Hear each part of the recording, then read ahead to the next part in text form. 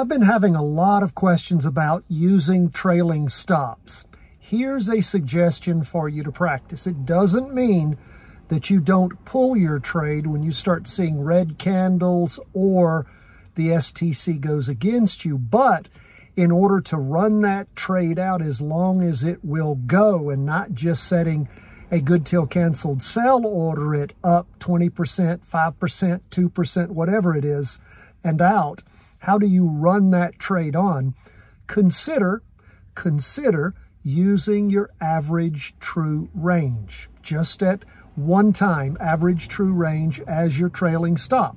Now again, don't forget, you still have to watch your trade. If it turns against you, there's no reason taking a loss if you don't have to. But if it's running on, you can reduce that as things go higher and higher, so you don't end up losing that one average true range that you started with. And all you have to do is look at average true range, whatever the number is, if it's 70 cents or $1.50, whatever it might be, you can put that in as your trailing stop. Just a suggestion. It doesn't work all the time.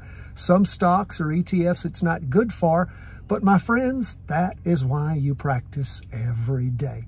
And that is why before you ever consider using real money, you learn backwards and forwards the stocks and ETFs that you want to trade. God bless.